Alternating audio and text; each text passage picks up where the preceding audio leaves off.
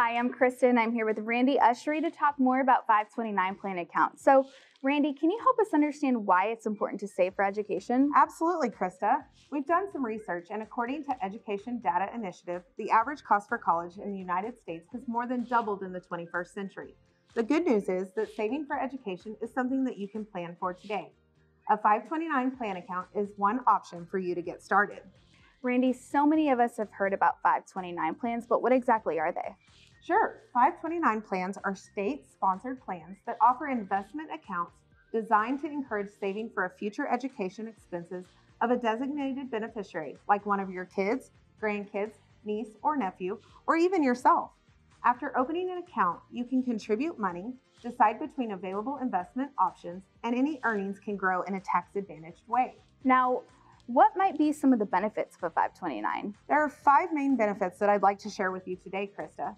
The first benefit is no tax on earnings, which means investment returns inside a 529 plan account are not subject to federal income tax.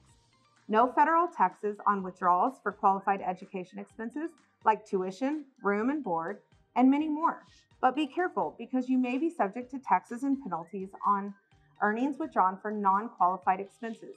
State taxes may apply to qualified and non-qualified withdrawals depending on where you live. Thirdly, there are no earned income limits for contributions. You can contribute regardless of how much money you make. If you opt to make a large lump sum contribution, we encourage you to consult your tax advisor about your specific situation.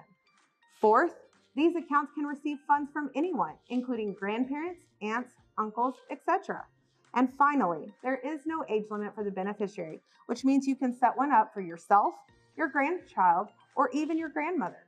If you don't use all the funds, you can transfer the funds to another beneficiary. Wow, those are some great benefits, Randy. And if you're interested in education savings options, you can learn more on bcm.com/529.